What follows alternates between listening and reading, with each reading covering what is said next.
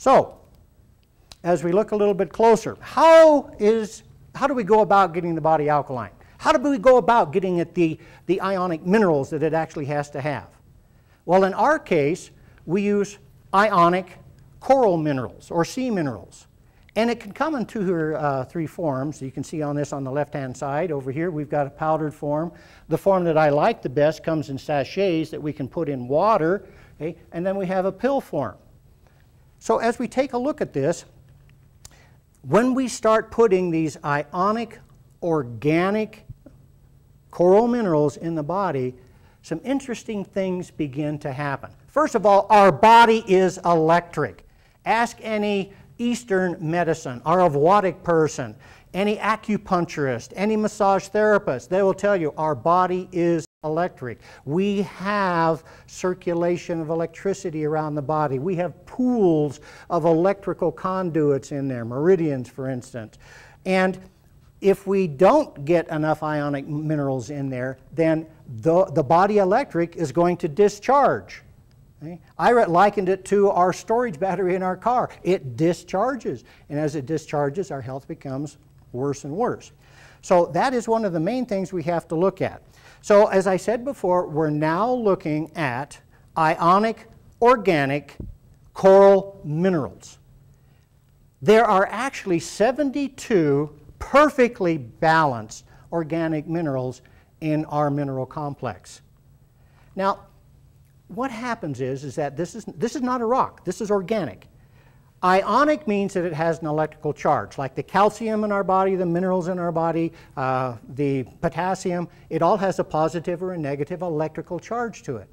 Inorganic or elemental minerals, like those in the rocks and in 90% of the supplements that you can buy across the counter, do not have an electrical charge. And in fact, they can build up in the body when you take too many of them. And in the case of calcium, this causes bone spurs and kidney stones and gallstones and a whole raft of other stuff. Right? But ionic minerals cannot build up in the body and create problems. The body will use what it needs and actually pass the rest of it out. In fact, when you start taking the ionic minerals, it will help break down some of those buildups like the kidney stones and help to flush them out of the body. Well, the coral gets these ionic minerals just like all of the other plants that are in the world. The elemental minerals make up a lot of our soil, and there's a lot of it in the ocean. So, the plants and the coral take the ionic minerals out of the ocean or the soil. And then through photosynthesis, it changes it into ionic organic minerals, and it stores it in its skeleton. Now what we do is we harvest the skeleton and put it through a very neat production level so that when you take it, you get all of the benefits from it. When we use the water form, the sachet form, and actually put it in water, like I have in my own little water supply here, it actually changes the water. And this is extremely important because we're made of 70% water. Okay, let's take a look at what happens to it. First of all, let's look at a glass of water. In a glass of water, and I'm not looking at any of the other stuff that's in there. I'm not looking at the bad stuff at all. I'm looking at what happens with H2O. Hydrogen and oxygen and the way that it works. Now if you look at my little form up here, you'll see that in any glass of water, the H and the O combine in a whole bunch of different ways. Free hydrogen, free oxygen, and HO, which is a hydroxyl ion, okay? And then H2O, which is a water molecule. Now if you look at this side over here, when water molecules begin to form together, an interesting thing takes place. They form in a group. It's either a 6-sided, 8-sided, or a 5-sided group of molecules. I refer to the 5-sided group of molecules as inert water. It can't do anything. It goes in your cells and helps keep your fishbowl clean. But it can't carry oxygen, it can't do minerals, it can't, or nutrients, it can't do any of that stuff. It's just there. It just absorbs the heat that keeps your body at 98.6. However, the 8 and 6, mostly the 6-sided molecules, I refer to as biological water, because biological water is what can transfer all of the nutrients. It can take all of the excess metabolism waste out of the body. It's the workhorse. Now, unfortunately, we don't have a lot of this six-sided biological water in us because of the type of water we have to take in. It's mostly five-sided, especially if there's anything in it, like we put in our tap water. So the body has to change this into biological, and it takes a while and it takes energy. So what could we do about it? Well, quite frankly, when we add ionic organic calcium to the mixture, then we have a form that takes this. See the calcium in the center and the way that the water molecules are on the outside? Okay?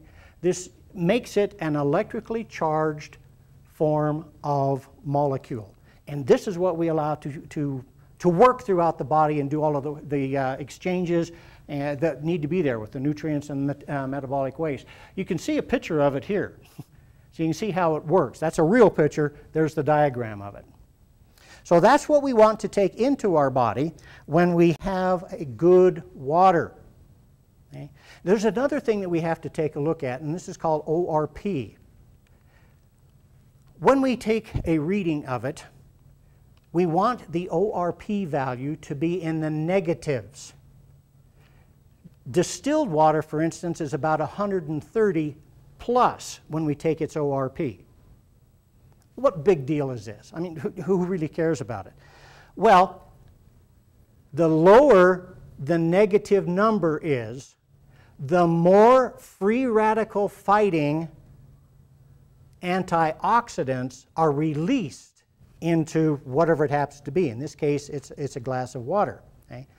We know that free radicals cause damage to the cells. Most people feel that free radicals cause cancer. A lot of evidence is pointing in that direction. We need antioxidants, and we're not getting enough in the food that we have today.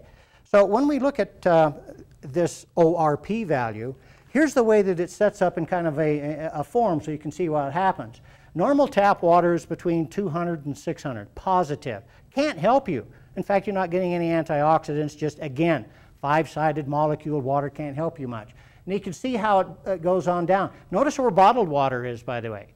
Did you know that 88% of all bottled water is nothing more than purified tap water? So, all right, then we get down into the negative numbers. Notice how this kind of correlates with the acid-alkaline balance we've been talking along. Wheatgrass, green drinks. Okay, now we're getting into the raw fruits and vegetables. Notice that it's dropping into the negative numbers now. And then finally we get into the ionic coral minerals. Negative 260, 275. This is powerful. This is unheard of. It means that when we put the sachets of the coral into the water, then it is going to release trillions of free radical fighting antioxidants. All right. There's another one that's fun to work with. Okay, this is called ohms, dynes, and hertz. Now I know that I'm getting into the scientific side of it, but hang in there. Hang in there and you'll see why I am actually doing it. When I take a look at the surface of water, we consider that it has about 73 dynes to it. I'm going to show you a picture in the next one, so keep this in mind. When we put the sachet, the ionic coral minerals, into water, it lowers those dynes down to 17, 20, someplace in there. We have changed the surface tension of water. Now let me give you an example. If I were to leave this room, okay, there's a lot less resistance, a lot less tension if I walked out through an open door than if I tried to walk through a wall. There's a lot of resistance in that wall. In your body, as the metabolic waste builds up, you create more and more resistance in the walls of the cells, and you can't make these exchanges of nutrients and metabolic waste. So when we change the dynes of the ohms or the hertz of the water, we change the surface tension. Now, the upper level here just shows you how water molecules can bind together to create the tension, but look at our little bug. Some of you have seen this. Look at the base of its feet. See how the water is kind of indenting there? Okay, that's surface tension or resistance. Now, as that resistance builds up in the body, it creates detrimental effects.